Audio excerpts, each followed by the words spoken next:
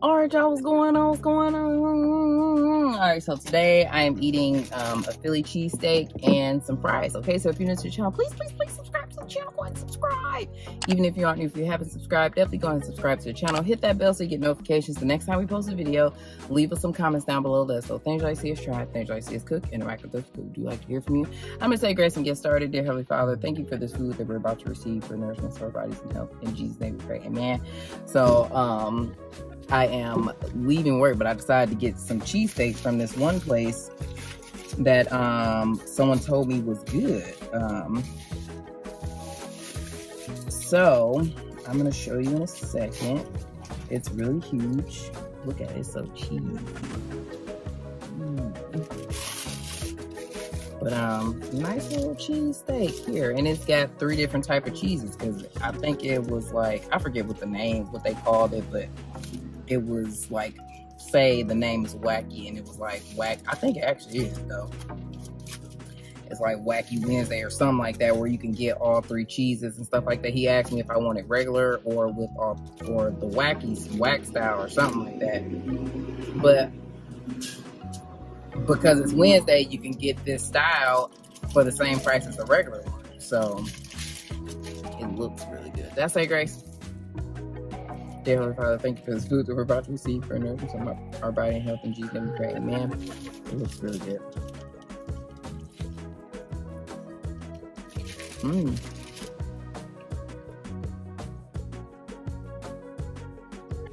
I never used to like cheesesteaks, but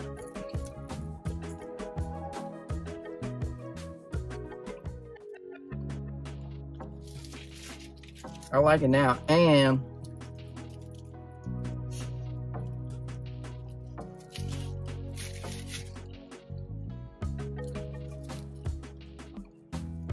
look at this bread. That looks good. It is good.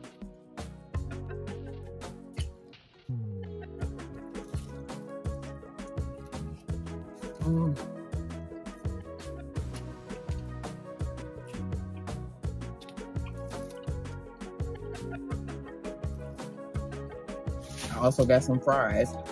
I was gonna wait till I got home, but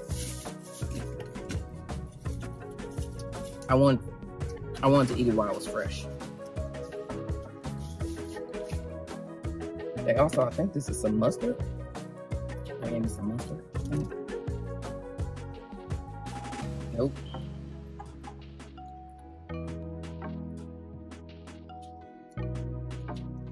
It's some sort of like, it's like a mayo sauce or something. I'm putting this on here. Mayo something. I don't know. It looked good. I'm gonna put that on there, on my sandwich.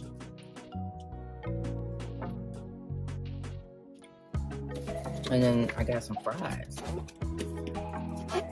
It smells like they have rosemary, or no, is it rosemary and olive and oil on there or something like that? I don't know if you've had smash burger fries, but that's exactly what these smell like. Oh wow.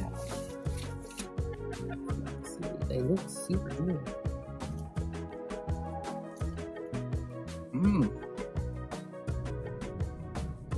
Oh my gosh.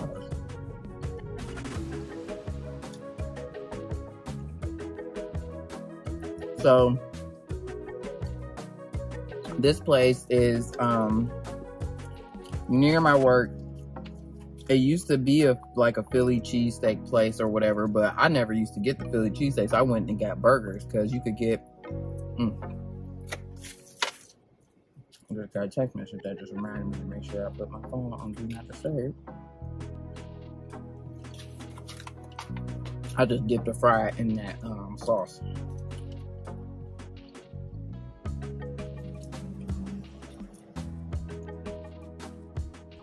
They got some sort of Italian seasoning on here or something. It's good.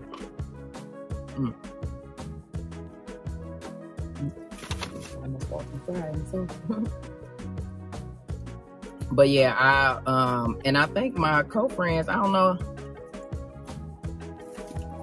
I remember talking to Lakeisha about it. She was saying that she had wanted to try the place, but I don't know if she was nervous or not. I can't recall Mr. 614 had ever tried it. Mr. 614, that's AKA Calvin. He know a lot about places to eat around here. Y'all, I know some people do follow him on Instagram, but he always posted food pics.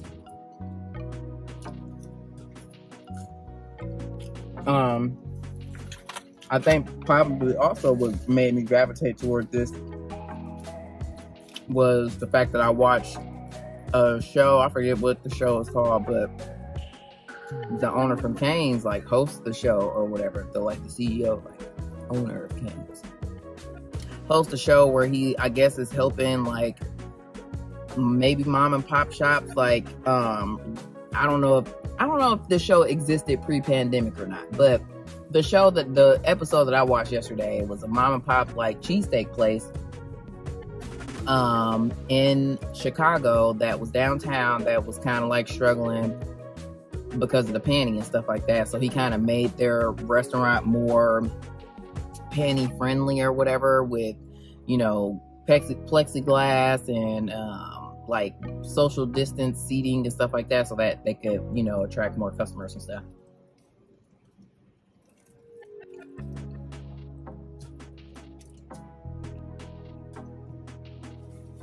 So me walking past this place, I'm like, I probably wanted a cheesesteak. I want to go to Chicago and try like authentic Italian beefs or whatever. Cause you know, watching Be Love and stuff like that, you just always, they talk about that often. Like that's one of their, like a Chicago staple. So I want to try an authentic one from Chicago. And I want to get it dipped. Although if I'm not eating there, I think I should get the au jus or whatever on the side.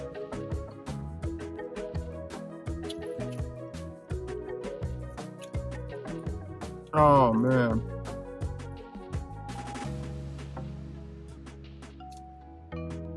Yesterday, I did this diversity leadership program all of 2019.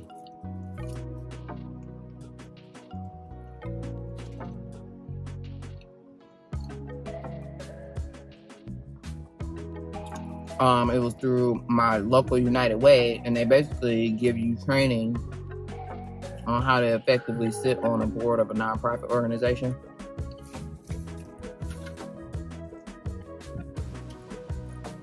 This don't even need it, but I also like food, you know. And so, even though we've graduated from the program, we graduated in October, we actually graduated from the program like,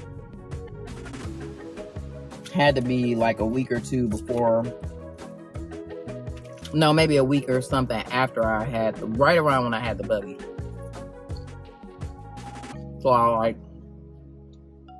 the whole program we worked on like a service project, and I missed the actual implementation of our service project, and I missed graduation. So even though the program is over, we still keep in contact, and we have a group me chat. And so yesterday I had been seeing like messages, like notifications for group me. I didn't know I had missed so many messages, but I finally got on there yesterday. I responded to the most recent stuff, but then I was just looking back to see, you know, what all I missed, and I didn't know, like I missed all holiday texts and all this other stuff. But one of our cohort members passed away due to COVID, man. And that just makes me so sad.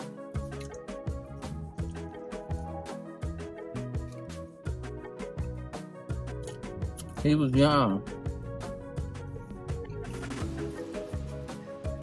He passed away in December of last year. And I'm sorry, like it's freaking June and I'm just now finding out, man. I'm not friends with a lot of people on social media. I'm not friends with a lot of the cohort on social media. Some people I knew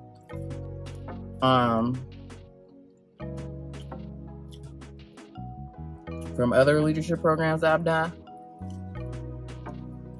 or work. One chick, I knew of her because I knew her sister. But yeah, man. So rest in peace, Jordan, man. That's just so sad. I think so. One is sad that he passed away, and then also quite a few of my other cohort members had COVID.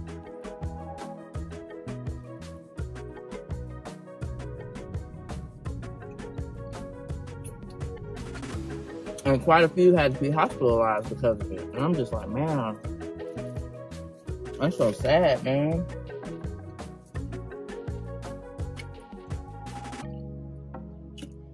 So sad.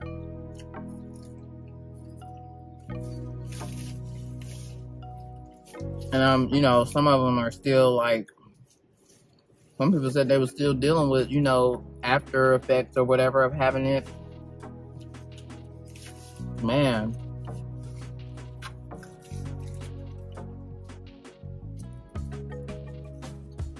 But I'm glad they were able to come through it or whatever. But one person in particular, him and Jordan, had COVID at the same time, and they both had pretty severe cases. And he said that he didn't know that he had passed away. He said that he had been keeping in contact with them, and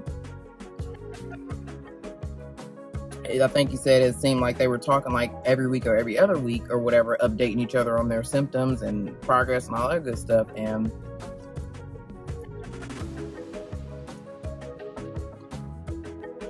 he found out when everybody else found out that he passed away. It was just crazy, man. Literally broke my heart yesterday as I was reading.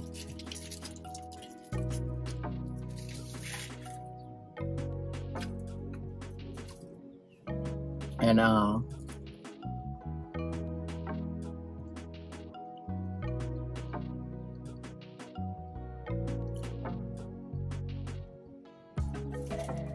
that's like him, and then well, he's the first person I feel like I've known that in that close of proximity that has passed away. But I've known quite a few other people close to me, like, that have had COVID.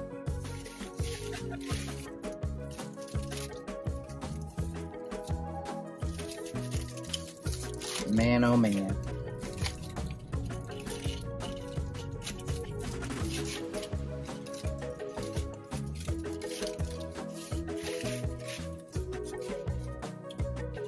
I didn't realize it was a baseball game going on today. I'm like still downtown near my, like I said, because I wanted to eat it while it was still fresh. So I don't know if I could not get all three of these cheeses, because all three of them just taste so good.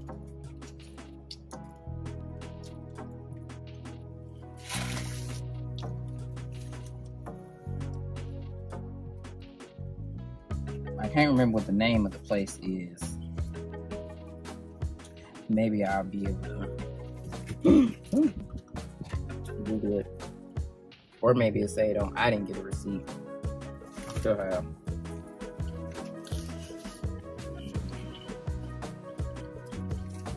But you know, see it on my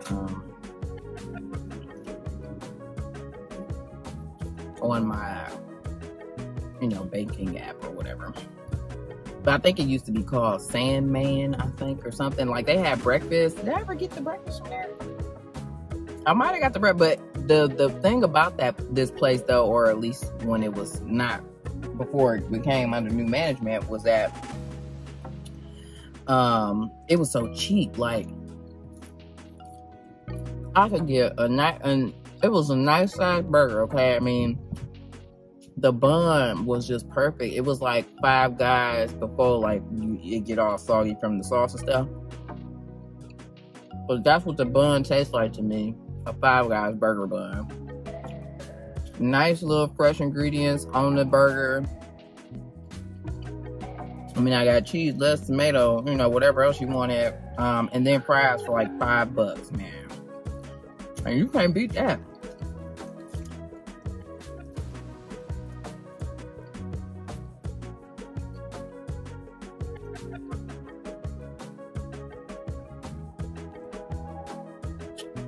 They would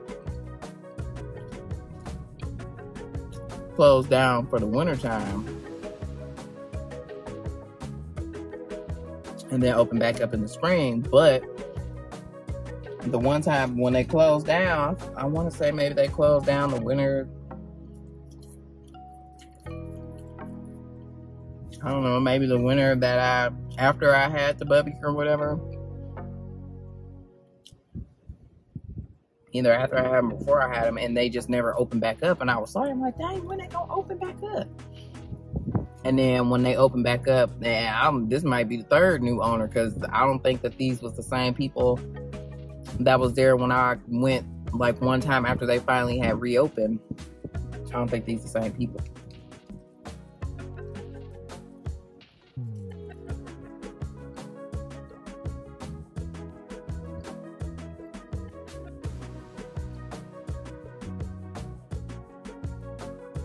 And it was kind of cool because you could order outside. It was just like a little window outside. You just order through the window.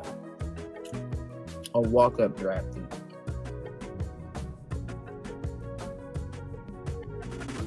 This is so good. I don't remember what the cheeses were. I know one of them was provolone.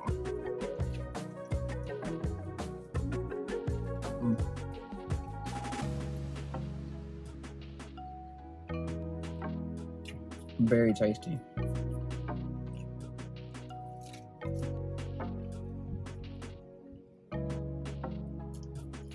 Man.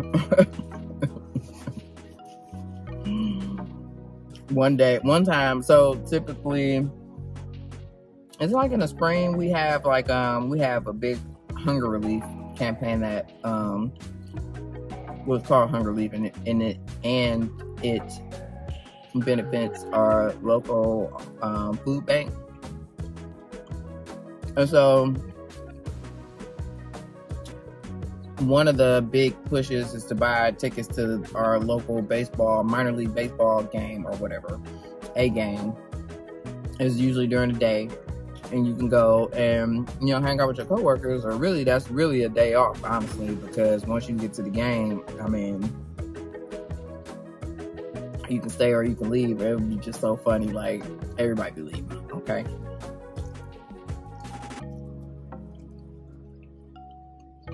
Unless you just really enjoy the minor league baseball, which some people do. I actually like watching baseball in person, but I also like having a day off as well. And it was only like $25, I think, for a cookout. You can go up in there, you can get some lunch if you wanted to, mingle with, and I mean, you know, all of my little area, you know, mingle with the higher ups and stuff. It was so funny because somebody who's like really, really high up, I saw him at the game, and what I did, I inadvertently called him old. I forget what we was talking about, but he was like, okay, so you're saying I'm old. I'm like, no. He's a really cool dude, though. African-American, like, really high up. I also often ask, or I think I've asked him before, I know he's been asked the question, like, did he feel like the token black person, because he was the only African-American at his level, or even that high in our area. Like, the highest, before this year, he was like the highest African-American above like a manager. We had like managers, like the level above me, we had black people, but we ain't above that. Nope.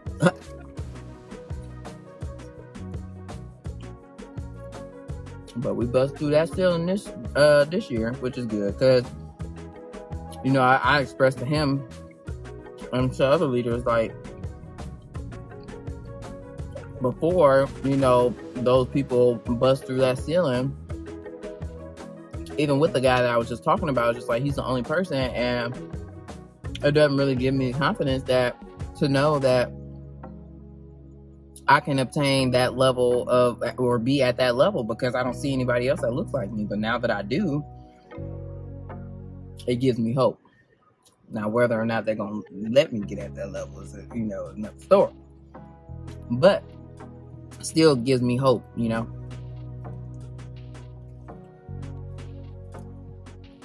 And I'll be trying to tell them, because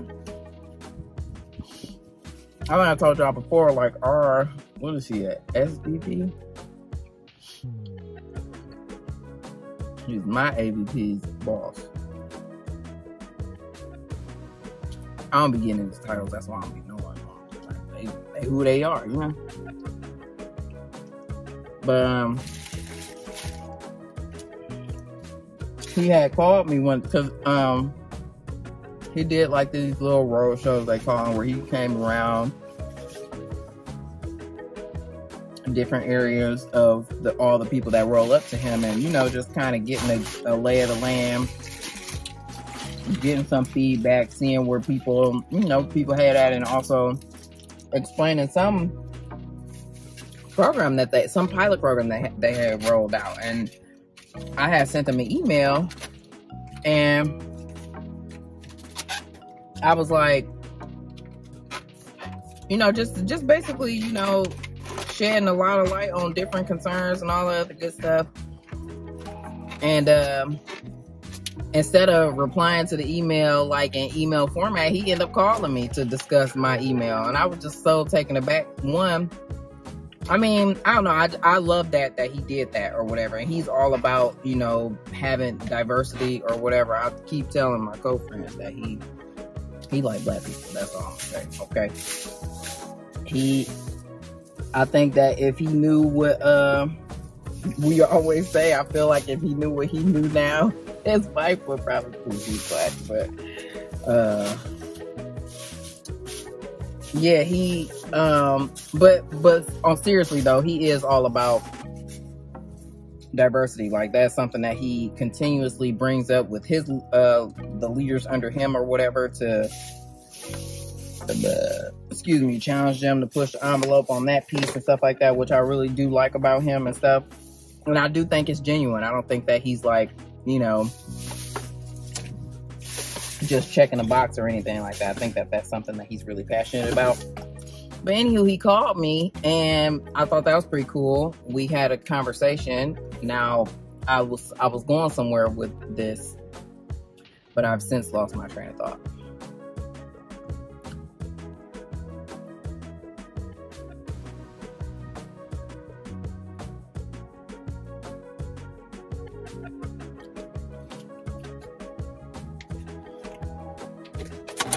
Dang, I lost my train of thought, and I'm sorry about that, because it was going to be good. I'm telling y'all it was going to be good. And then I had some other stuff to say to y'all, and I forgot that too. Let me see here for a second, see if I can remember. I was talking about diversity.